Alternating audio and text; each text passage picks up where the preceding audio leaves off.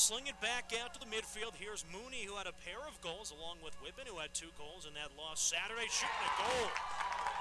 Grant Whiteway makes it 1-0 UMass. Yeah. Here's Sokol with the left hand, gives UMass that 2-goal lead back. Nice shot by Sokol there. Good assist to Connor Mooney.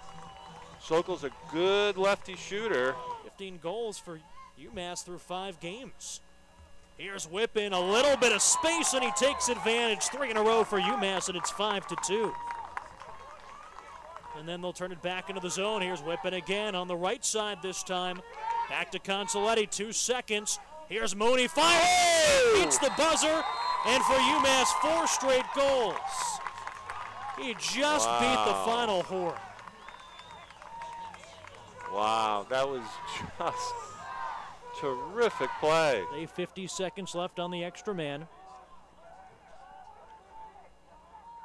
Down low, turn, fire, and a goal, and that's a hat trick for Grant Whiteway, his 3rd of the game to give UMass a 3-goal lead. That'll release the penalty, but Whiteway with the hat trick. UMass back on top by 3. And coming into the day, freshman had accounted for nearly half of UMass's goals this season. Yeah, no.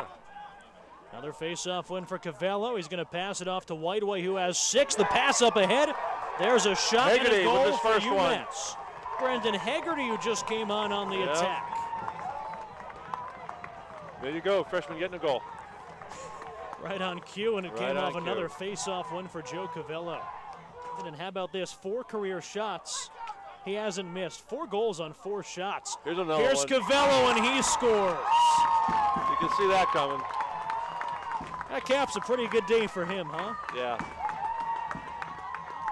First goal of the season for Joe Cavello. He had a couple last year that came late in the season.